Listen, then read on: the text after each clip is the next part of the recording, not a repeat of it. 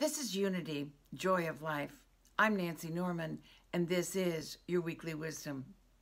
Well, I've just completed 1 week of self-imposed quarantine. And I don't know about you, but actually, I've been pretty productive. I decided to use this time to clean out and organize my home. So I started with my bathroom. All cabinets are clean and organized, the dressing room clean and organized. And tomorrow, I hit the kitchen. And my spices, my drawer that has everything in it will be clean and organized. I turned on my audiobook and clean away. I also have found that I have been spending time in prayer and meditation and keeping my thoughts and my feelings elevated, not allowing myself to buy into a lot of fear or gloom and doom. And you know what? We could certainly do that. We could certainly spend a lot of time being afraid or being concerned about what's happening or will happen. There's a wonderful Bible verse that I want to share with you today that talks about times like this. It's found in Joshua chapter 1, verse 9. And it says, "Have I not commanded you to be strong and courageous? Do not be afraid. Do not be dismayed, for the Lord your God is with you wherever you go." So this is a time for us to be strong. This is a time for us to be courageous, to not be afraid, to not be dismayed, and to remember that the Lord our God is with us. Wherever we go, God is with us. In Unity, we have a short little saying that says, "There's not a spot where God is not." And this is a good time for us to remember that. It's a good time for us to remember to be strong and to be courageous and to know that our loving, magnificent God is with us every single moment of the day. Winston Churchill, during World War II, while walking through the streets of London, once observed, he said, "When you're going through hell, keep on going." Well, I think we're going through a little bit of hell, and we've got to keep on going.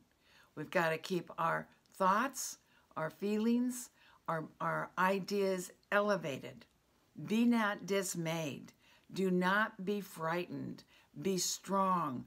Be courageous. You're not alone, because God is with you.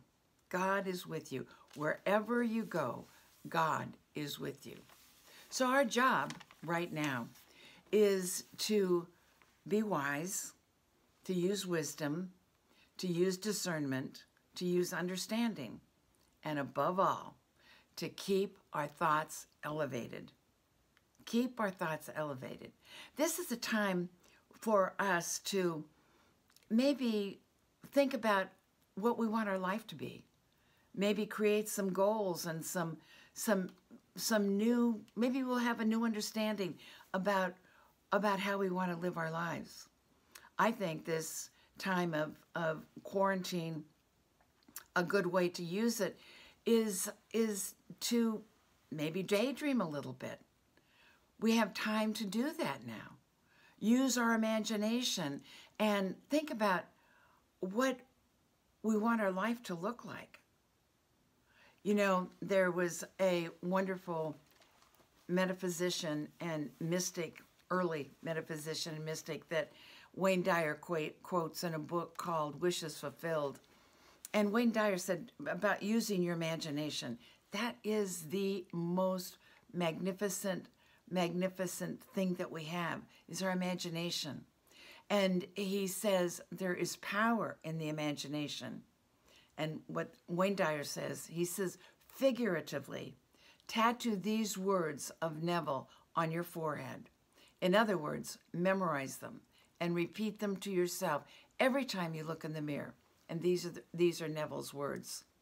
Disregard appearances, conditions, in fact, all evidence of your senses that deny the fulfillment of your desire. Rest in the assumption that you are already what you want to be.